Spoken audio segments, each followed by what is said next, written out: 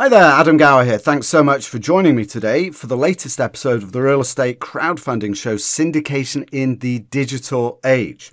If you want to raise money for your real estate projects online using the best of class social media and digital marketing techniques, you are in the right place. My very special guest today is Emily Johnson, who is content manager at the real estate crowdfunding platform GROUNDFLOOR. Incidentally, I spoke to GROUNDFLOOR's founder and CEO Brian Daly in another podcast that you'll find a link to in the show notes for today's episode on the gowercrowd.com/podcast page, where I've also included all the relevant links discussed in today's show. Emily is responsible for all content production and distribution at GROUNDFLOOR, and does she do a good job? Right?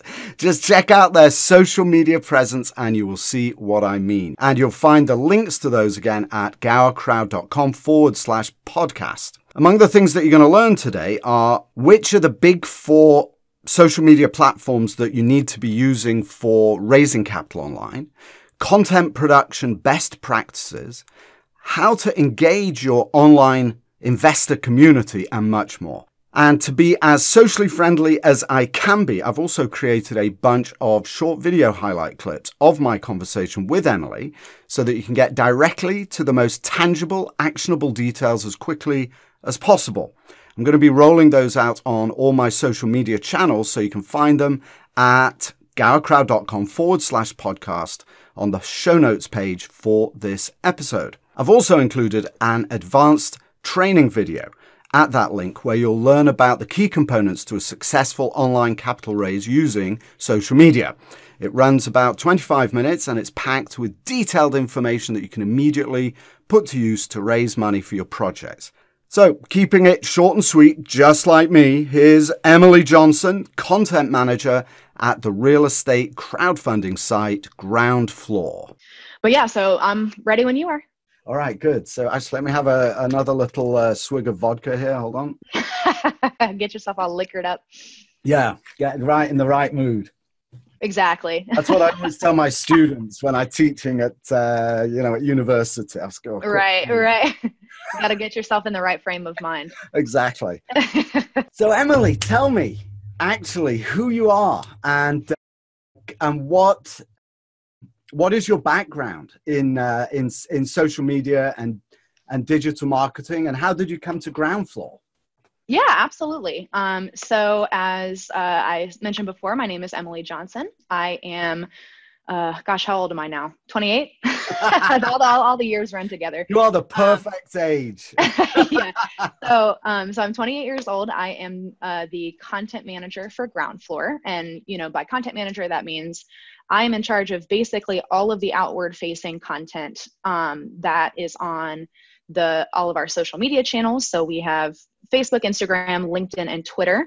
Okay. And so I'm in charge of all of the content that goes out there. If we ever end up bringing in other social media sites into the GROUNDFLOOR family, then I will also be in charge of all of those. And then I'm also in charge of the content that goes out on the blog.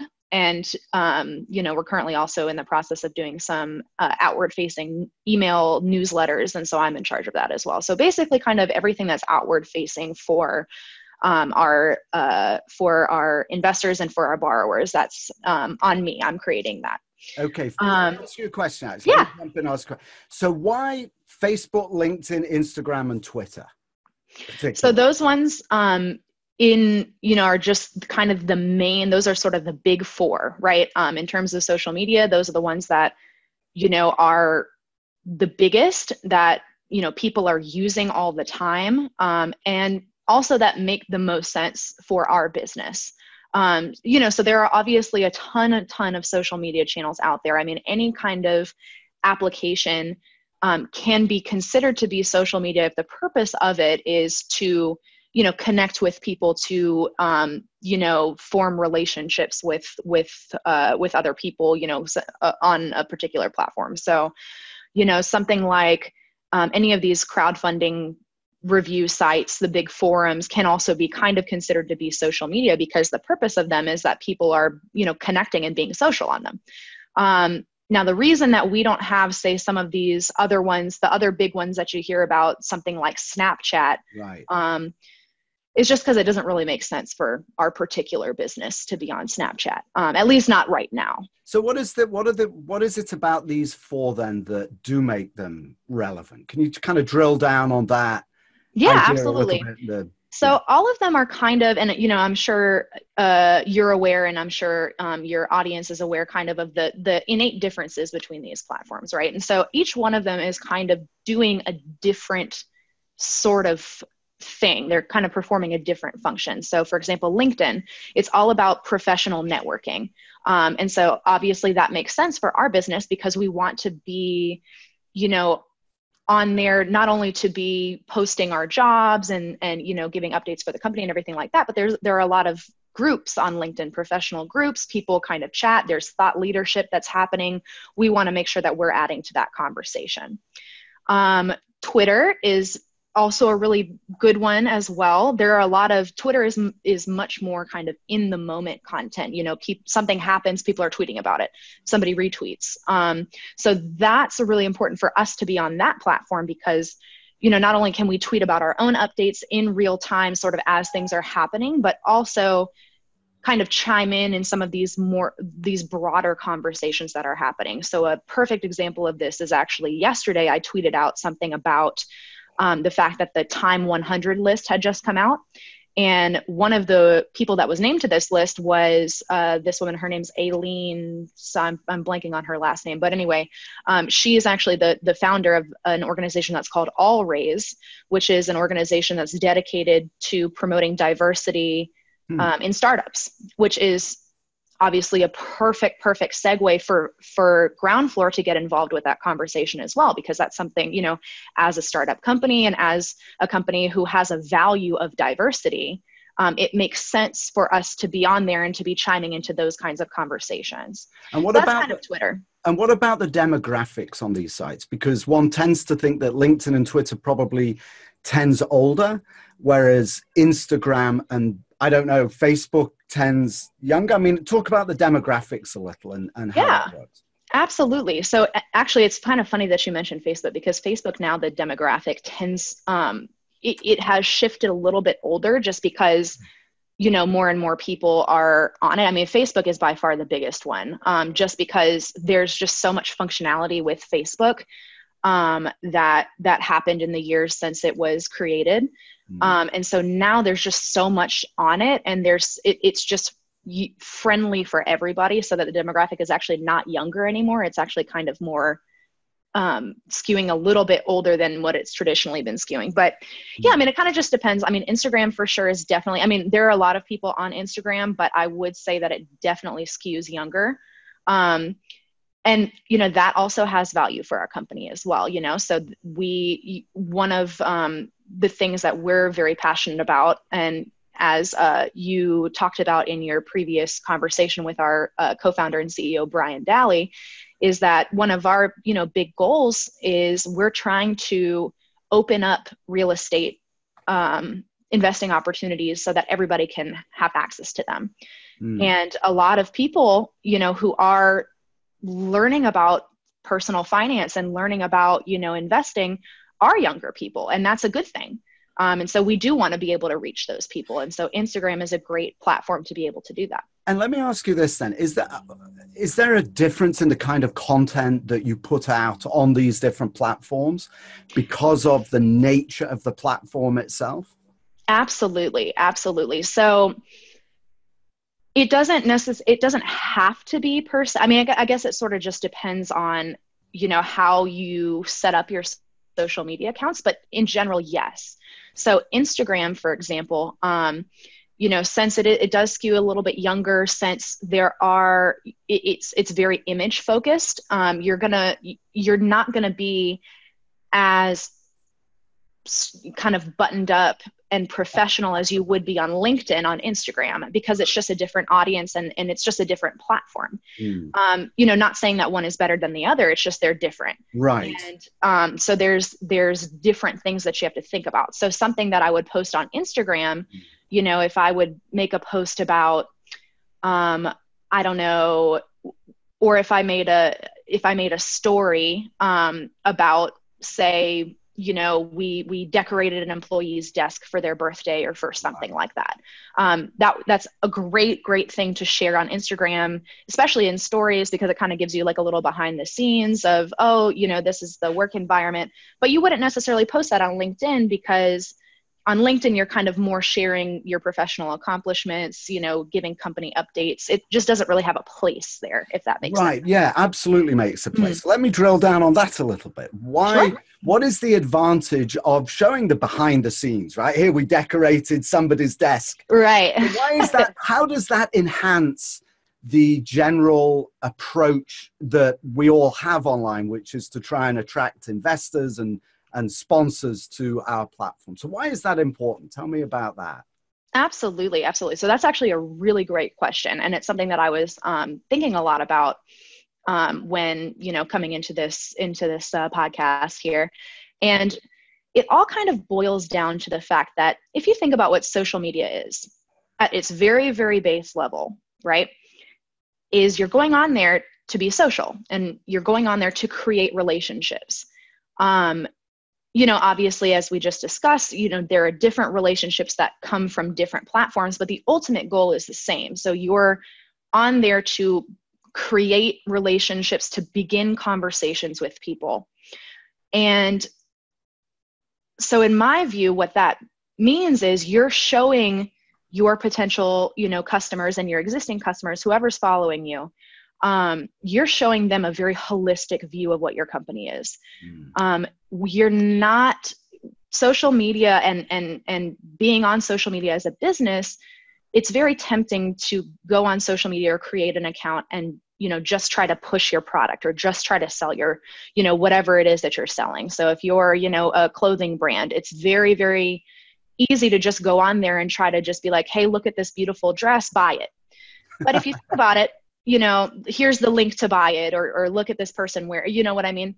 But if you think about it in the same way that you would feel, it would feel very intrusive to you to have a salesperson knocking at your door, just trying to sell something like, hi, I just stopping by wanting to sell this to you.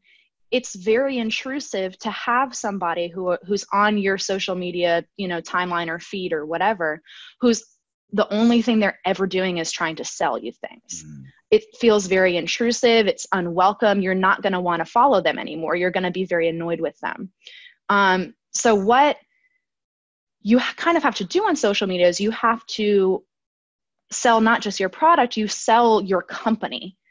You sell your brand. And what that, that differs from brand to brand, obviously. But for us, what that means is we're showing our customers who we are. Who is Ground Floor? What are we? I mean, not just what we do, but who we are, what we believe, how we take care of each other, how we take care of our customers, why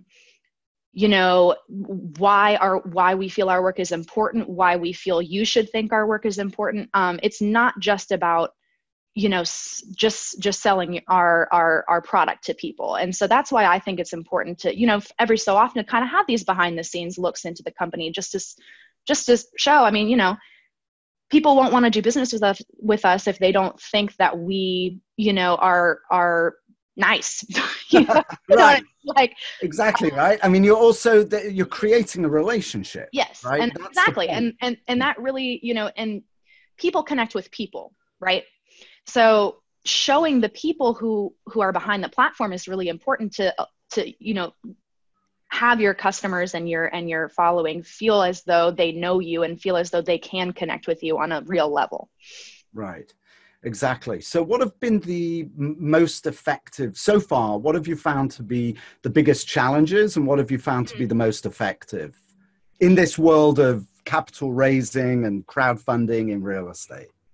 Yeah, I mean, I think some of the challenges that we face is in part based on the fact that what we offer to people is still new, and it's still something that people are learning about. Even before coming to this company, I didn't know a lot about crowdfunded real estate. And so it's still not something that's really widely talked about. And and in fact, it's also very new anyway. I mean, it's just been around for the past few years. Right. So I think the biggest challenge is just educating people on, hey, this is what we are. This is kind of how we work, and doing that in a way that, you're not writing paragraph upon paragraph on an Instagram caption to explain what you are, to kind of get it, into bite-sized little pieces so that people can read it, digest it, be interested, come back for more.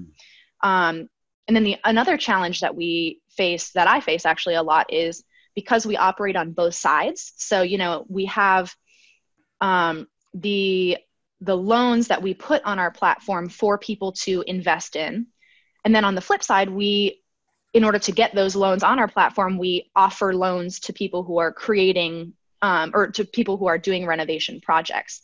And so trying to balance those two interests and make sure that we're, putting out content that is geared towards our investors, and also that is geared toward our borrowers, and making sure that all fits together in a very cohesive way. Yeah. So, and that is a challenge, isn't it? So you're right, because you're actually appealing to two separate audiences. Exactly. But, there is honestly a lot, there can be a lot of overlap there, because, one of the things that we love about our audience is the fact that, a lot of our investors are borrowers too. I mean, they have enjoyed their experience borrowing with us, and so they're also investing with us. And then in kind of a similar way, a lot of the people who are investing in us as a company, who are becoming shareholders with us, were already investors on our platform. So it's kind of, so the audiences are separate, but there is a lot of overlap there. Interesting. So which platforms have you found to be the most effective, and what kind of content have you found to be the most effective on those platforms? That's an interesting question. I don't know if I would really say that one of them is, the best one. I mean, as I mentioned before, they all kind of serve different purposes. But, Instagram is my personal favorite, so I can talk about that a lot. But again, I think each platform offers a really unique set of tools that, you can use to kind of promote your mission, promote your business, et cetera. And some examples of that, we on Instagram, are using a lot of the native tools that are now on there. So Instagram stories, I do at least one Instagram story every day. That tends to, get a lot of views. We are experimenting with doing Facebook Live for our equity raise that we have going on right now. And so I do a Facebook Live little video every Friday. So I'll be doing one tomorrow at 2 p.m. Okay, perfect. Every Friday at 2, right? Every Friday at 2 until our equity raise is completed. But and just, so each one of these, I mean, it's always with social media, because social media changes so much, and I feel like, every week there's something new that has come out, a new tool or a new, cool little thing that you can add in. It's very much, social media, again, is still a very new field for a lot of businesses. And so, in large part, sometimes it's a trial and error to see whether or not, you're getting the engagement that you're looking for, using one tool versus another one. So, with our Facebook Live, for example, if we find that it, maybe wasn't quite as effective as we wanted it to be, we can use our the things that we learned from this particular campaign that we're doing, and let that inform what we do for next time. And Emily, how do you stay on top of all these changes? What is the process for doing that? Yeah, so that's a great question as well. There are so many changes all the time. And honestly, a lot of what I do is I'm just reading. I mean, there's a ton of resources out there. One of my personal favorites is a blog put out by the team at Later, which is an Instagram scheduling platform. And they are always super on top of covering sort of the new changes with Instagram. So whenever Instagram rolls out, a new feature, or when they change their algorithm or any of that kind of stuff, there's always a blog post there about that. So I love that resource. Is that Taylor at Later? So the company is called Later, but yes, so he is somebody who works there. Okay, but those are the emails, right? Because exactly, I get those emails. Yeah. They're really good, aren't they? They are good. Great. They're great. They're super informative, and again, I mean, they're just very, I mean, because that's their whole business, so they're on top of it. And I always feel like I come away from reading any of their blog posts with a much greater understanding of kind of how Instagram works and the kind of the process behind why they decided to introduce what they introduced. Interesting. And then also all of the platforms have their own blogs and have their own, social handles where they post news and updates and things like that. And so those are always really great resources as well. Facebook in particular has a massive, I forget what it's called. I think it's basically like this huge kind of forum for people who are using Facebook for their business. And so they have tutorial videos, they have kind of learning modules that you can take. You can actually get certified in Facebook business. And that all of that is run literally from the Facebook business, this little help section that I'm talking about. Yeah, my wife actually thinks that I'm certifiable for my interest in social media. Not quite the same. Different thing, but not quite the same. That's where she thinks I'm headed. Yeah, I'm sure she'll make you a certificate if you ask her. Let me ask you, go ahead. You were going to say. Yeah, I mean, I was just going to say, honestly, like everything else, I mean, I would always consider myself to be a student of social media. And I, even if I do this for 20 years, I mean, there's going to be something new that comes out in the 21st year. You know what I mean? So there's always going to be new things. And so I personally love that because it's really fun to learn, and it's really fun to kind of see how people are using social media in new and innovative ways. And it's always really cool to see how we can incorporate the new things that are coming out into our existing strategies and into our existing accounts. So let me ask you this: what are best practices in your experience for generating content? You work for an important major company, and clearly people want to know what the principals are doing, right? But they're very busy. So what are best practices for creating content, and what kind of content do you create or can you create? Sure.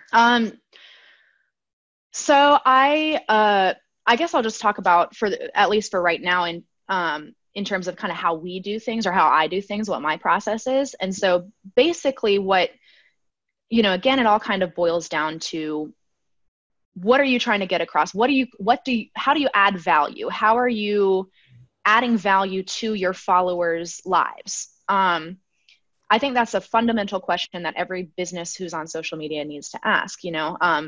How can your posts and your account be useful to other people?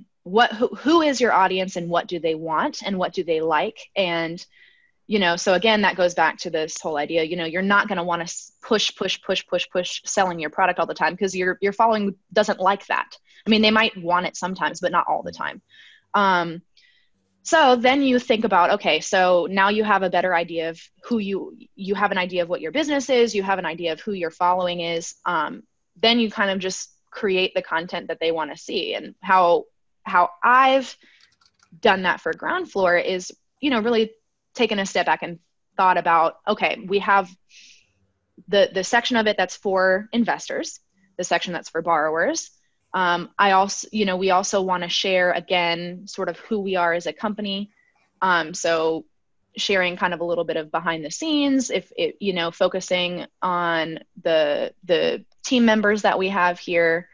I'll put out some content about personal finance, because again, as I mentioned before, a lot of people who stumble upon us maybe have just started on the investing journey, or, are just learning about the fact that real estate investing even exists and is a thing, and they can do it.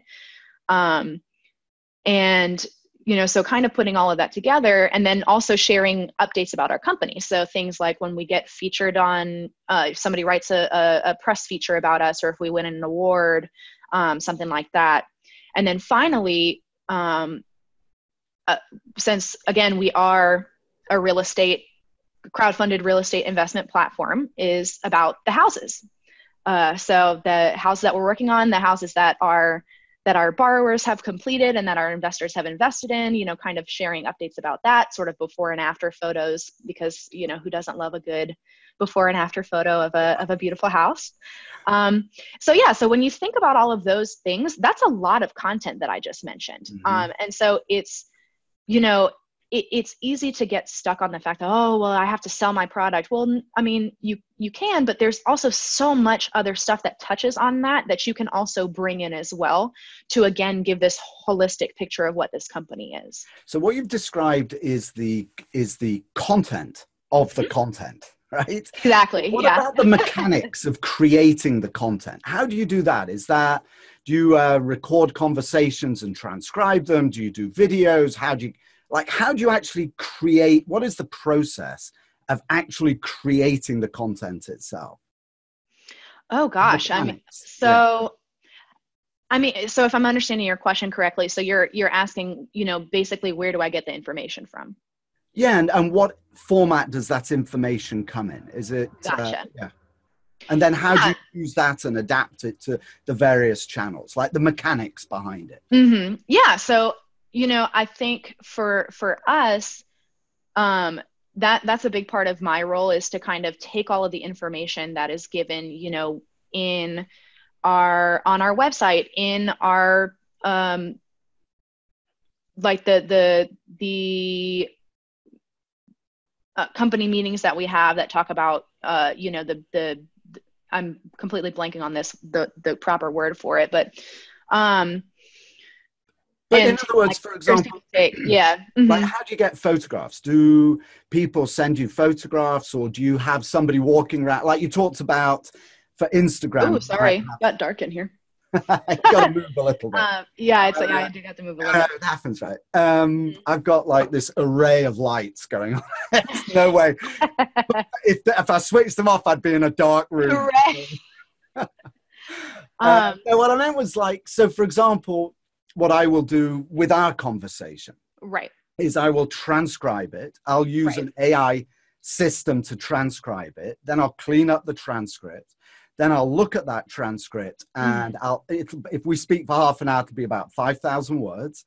Okay. So I'll transcribe that down into 800 to 1,000 word thought leadership piece that will go out as a written document, right? We've got a video, we've got audio, we've got written. So what are the processes that you use? How do you collate this? Or how might somebody imagine actually creating the content, actually physically creating it and putting it up there? Yeah. So in terms of photographs and things like that, so a lot of them, some of the ones that you'll see on, for example, our Instagram or our Facebook or whatever, that are photographs actually of our office, I take those.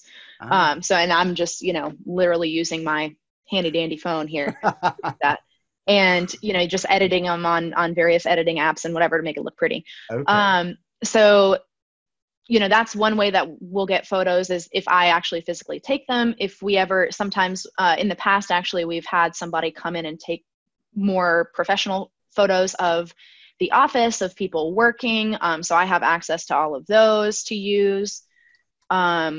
We have created some video content as well. And so those, we have a Vimeo channel, and we're working on getting access back to our YouTube channel, because for whatever reason, I can't access it right now. So we're going to work on that. But, so all of this content is stuff that we're creating. It's things that go through, so a lot of it in terms of the copy comes from my head. And then, from there, if I have questions, I we'll bring it to my manager, bring it to whoever the party is, or to Brian or whatever. There's a lot of eyes on it just to make sure that everything is okay. And, so my manager, who is the VP of marketing, is, constantly looking over everything, because how I do things, and most social media managers for major businesses do things, is you actually create content in bulk.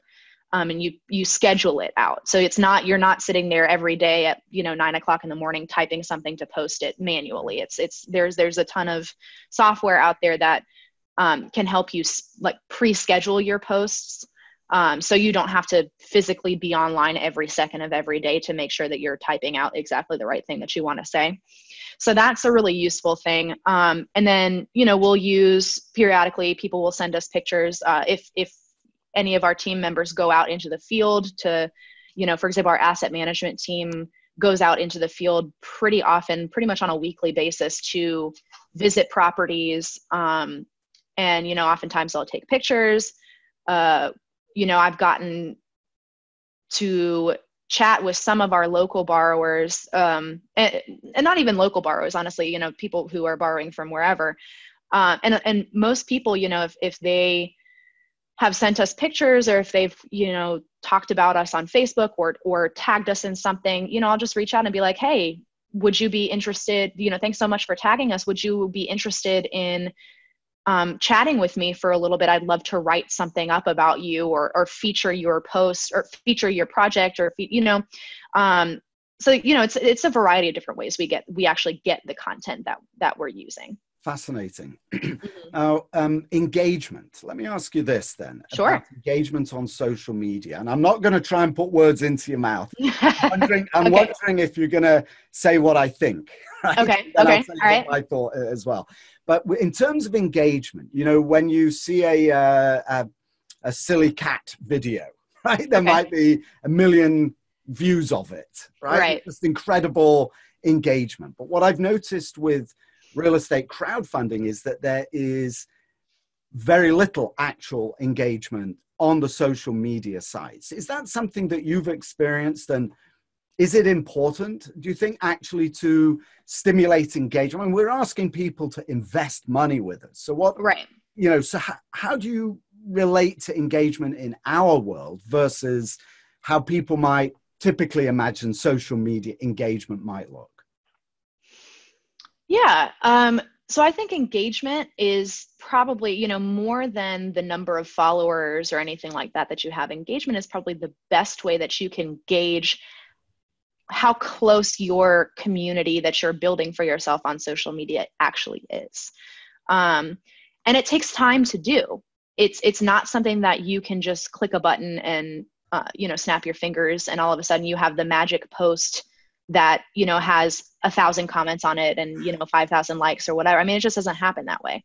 Okay. It's, again, we keep coming back to this idea about social media being a place that you build relationships. And, if you think about building relationships in real life, it's the same way. When you meet somebody for the first time, you're not automatically going to be spilling your deepest, darkest secrets to them. You're not automatically just right off the bat going to become best friends or anything like that. It takes time to, kind of build those relationships, to put the work in to get there.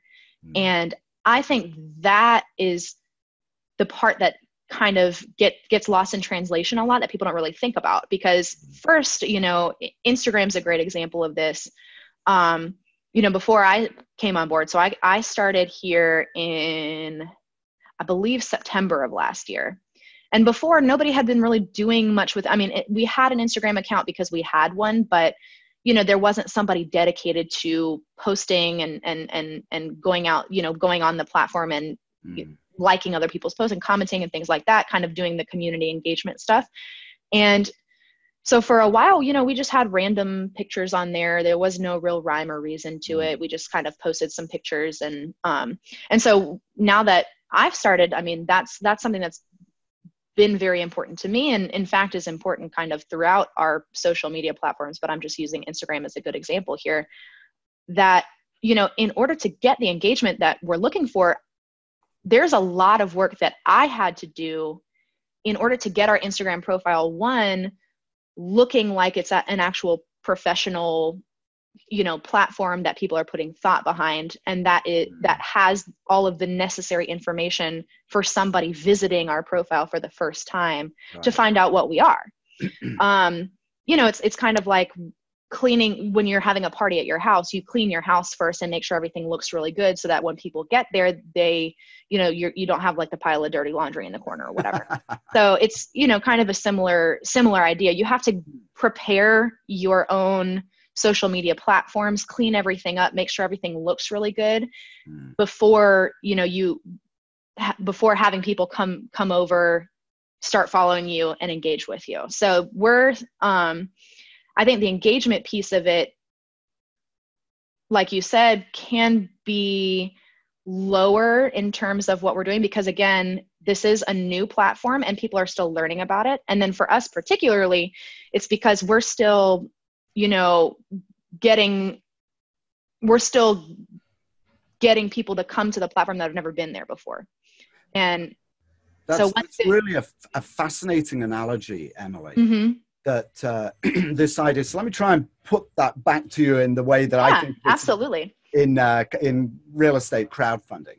So the first thing that you want to be thinking about is having a platform that has core content. You've got this kind of core informational content that exists on all the platforms, so that somebody, and on your website, so that when somebody comes to visit, there's that core informational reservoir, if you like. Exactly. And from that, you can now springboard into more personalized or nuanced communication with people once they gain confidence in who you are.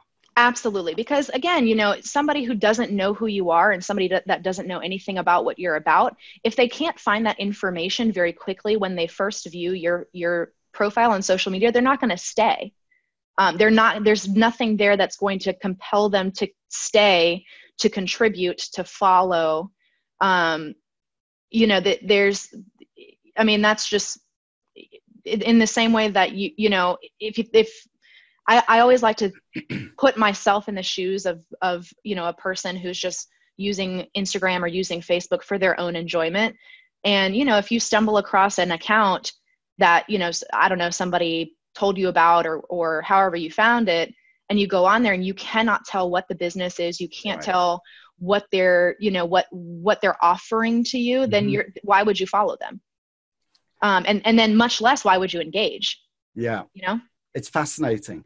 So have you noticed then, you've been there since September, I mean, globally inside the company, has there been an awareness that by building up social media, there is a positive correlation with capital raising, relationship with borrowers, etc.? I mean, is there any way to tie the two things together, kind of the before and after development of the company? So I don't know based on, kind of the financial aspect of things, but I will say anecdotally, a lot of our investors and borrowers tell us that they've seen our social media sites, that we're everywhere, that we're posting, they're noticing, they're seeing it. Oh my gosh, your Instagram looks so great. Oh, this is so great. I saw this video on Facebook. It's there's though, and it would be very interesting to see if, correlating kind of the financial aspect with it. But I mean, there's a lot of different things that play into the sort of the financial stuff and in terms of campaigns we run and stuff like that. It's really difficult. Yeah. Right. But just in terms of the awareness aspect and I mean, it's visible, I mean, people have been very, very, very pleased and have commented very positively about the fact that now we are being very intentional with our social media and people can tell. But it also, the point is that it facilitates the conversation. Exactly. When you get to the point of saying, invest now. Right? It's Yeah, absolutely. come a long way, right? If you've got a good presence online, it facilitates that crux, that core ask, right? When it comes to absolutely. That's in the background. Exactly. And this makes sense too, from if you put yourself in, a person's shoes looking from the outside in, right? I mean, are you going to be more likely to invest money in a company that has 3 photos on their Instagram and they're not pretty and they're not clear and you can't figure out what the company is and there's nothing in their bio or anything like that? Or are you going to be more likely to invest your money with a company that has a very established presence, that looks professional, that kind of has all their ducks in a row? I mean, it just makes sense. You just nailed something right on the head there. And that is that the world is changing. So it's becoming that not only is it desirable to have a good social media presence and to be communicating, but that it's necessary. Oh, 100% necessary. I think that, you know, there obviously there are still businesses out there that do not have certain social media presences. I mean, I think Facebook now pretty universally everybody has one. Just because Facebook is like, you know, over, you know, I don't know. I feel like everybody in the world has a Facebook at this point, but you know, in terms of some of these other ones, I mean, there's still companies out there that don't have Instagram, that don't have Twitter, you know, and I just think it's a huge missed opportunity for people if they're not on social media, because again, social media, pretty much everybody has it, and it has it on their phone. Mm-hmm. And the amazing thing about that is that when you're walking around in the street, you know, just going on your normal morning walk, and you notice a business that maybe you had never seen before, what are you about to do? You're about to put it in your phone and you're about to look it up. And, so you know, yeah. And yes, I mean, a lot of people will do that just using Google, but if they're already sitting there on Facebook or on Instagram, you know, on their own personal stuff, they're just going to go and search for it on that platform and see if that business has a social platform or has a social account on that platform. Right. And so the fact that, you know, if your business does not have an Instagram or does not have a Twitter or does not have a Facebook, that's a huge missed opportunity. Mm-hmm. And now more and more, social media is the place that people are going to look for ideas, to look for recommendations, to look for inspiration. You know, you can see this in the rise of reviewing sites like Yelp, right? You know, people are going online, people are sharing their experiences, people are going on there for ideas. I mean, if you think about it now, when you're, for example, looking to try out a new restaurant, you're going to Google it. You're going to see what Yelp says, or you're going to see what their Instagram looks like. Like let's look at the pic, you know, kind of what their Facebook reviews are. Social media is the place that people are going for all of that now. And if you don't have social media accounts, it's just, again, a huge missed opportunity to reach a ton of people. Kind of the point that I was making, it's not just a missed opportunity. That person that looks you up and doesn't find anything, that's a missed customer. What are they going to do? They're going to move to the next place. Exactly. Does have a presence, right? Yes, absolutely. 100%. 100%. All right. Let me roll into 3 final sign-off questions, if that's sure. Out of respect for your time today. Absolutely. 3 sign-off questions that I ask everybody, and okay. I'll compile this into some kind of book or content or show of some sort at some point. Mm-hmm. So the 3 final questions: what's the most important thing that somebody syndicating real estate online should keep in mind when they're starting off online? What's the most important thing they should be thinking about? I think the most important thing, at least in my view, is one, to remember, you know, who is your ideal customer? Who is your ideal follower? And what do they want to see? Honestly, the content that you put out there should not be informed by you so much as it should be informed by by your followers and by what they want to see.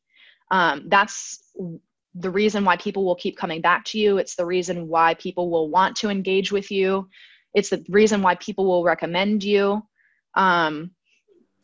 It's to always kind of keep in mind the person that you're trying to reach, and to do everything you can in order, you know, and all of the things that we just talked about feed into this in order to reach those people and to give them what they're looking for. Fantastic. Yes. Mm-hmm. An avatar. An avatar. Yeah. An avatar, right? Yeah. All right. Second. And not, you know, not to overly simplify that, you know, obviously there's, you know, people come to do, people who are interested in real estate, come in all kinds of shapes and sizes and interests and blah, blah, blah. But, it's just a good exercise to think about sort of this ideal person and generate your content kind of geared towards that person. Yeah, fantastic. All right, now I'm going to précis my second sign-off question with this. Okay. So you have, I would never ask a lady how old she was, but I have already offered that. We're good, right? So we're good. So what I like to tell my students who are typically around your age or a little bit younger is that I have 30 years head start over them in real estate investment. Right. But that even though they're only 20 something years old, they have 30 years head start over me in social media, right? So Yeah. with that in mind, what has been the hardest lesson that you have learned online? Ooh, the hardest lesson that I've learned online. I'm trying to think of that in terms of for ground floor. I think I think I'll kind of tie that back to the challenges that we were talking about kind of earlier in our conversation. And, the challenges in the fact that, people don't know about this field. People don't, it's still very new. I think that is kind of difficult because there's a lot of content that, we want to put out there that's much more, the light went off again. That's, much more in depth and much more, there are so many analyses that we're conducting to analyze our performance and so that's all really great content that we do want to put out there. But the hardest part, I think, is to make sure that we're always putting content out there that anybody can understand. And so that's people who have been investing with us for a long time, that are very experienced, and the people who are coming here for the first time. So to try to make each and every post we do approachable to people who don't know anything about what we are. Yeah, that's really a fascinating insight, because really what you're doing is educating. Exactly. And it can be hard to do sometimes. It's hard to always constantly be thinking about, okay, well, what if I were somebody who knew nothing about this, would I be able to understand? Yeah. And I think that is very difficult. And, we've definitely had moments where, I've put something out and then had to edit it, and just because I used a word that maybe not a lot of people know, right. Or people who aren't familiar with, the real estate crowdfunding space, they wouldn't know what that means. But I think me being in this role is really beneficial for that, because again, as I mentioned before coming into this role, I actually really didn't know a whole lot about real estate crowdfunding. Right. So a lot of times when I'm creating posts, I'm creating it so that in my head it makes sense. Yeah. And so I kind of think about it like, okay, well, if I understand it, me, not having a background in, finance or economics or anything like that, then everybody will hopefully be able to understand. Yeah, that's also a really fascinating insight. Most of all the folk that I've spoken to so far, they're experts in social media. And their pushback to me is, yes, but we don't know anything about real estate finance. Well, don't worry. Nobody does, actually. So don't worry about that, right? Yeah, and that's the whole point of why we're, or not the whole point, but, a big part of why we're on our social media channels is to help, educate people and help them learn, not just about us. I mean, of course, obviously we want them to know about us as an option, but just the fact that this is a field that exists, and that, hey, maybe this is something you should be thinking about becoming a part of. And hey, look at us. We just happen to be a platform that does that, and we happen to be able to help you out. All right. So my last question, what are your key daily habits to be successful online? Absolutely. So this is a great question. And this is something that I tell a lot of people. I have pretty much 3 main points that I do every day, or that I, tell people that they need to do every day. One of them is you need to carve out, some time, not 16 hours, just maybe like an hour, carve out some time every day just to review your social media accounts and make sure they're consistent, make sure they're clear, make sure they're up to date, so that you're not saying one thing on Facebook but saying something completely different on Twitter, which is also completely different from your website. So just, carve out a little bit of time to make sure that, the things that are in your profile are still accurate and that they're consistent across the board. Then also carve out some time every day to engage with your community. So respond to any messages that you've received, respond to any comments, check in on any groups that you're a part of, see what's going on there, see if you can add to that conversation, check in on what the people you're following are talking about to see if, there's maybe a chance for you to kind of continue it to foster the relationship there. So, carve out some time to engage with your community. That's, again, as we have touched on multiple times, social media is about being social. And so that's a really, really important part of what your daily routine needs to be. And then finally, remember always to sign off. It's easy, it's super easy. It's happened to everybody. It's super easy to get caught up on Instagram or Facebook. You're just scrolling on your phone for forever. So because of that, it can be very easy to get burnt out. It can be easy to, feel like, oh my gosh, I'm not doing, I don't have as many followers as this person, or my business isn't doing as well as this other business is. It's really easy to kind of fall into those traps.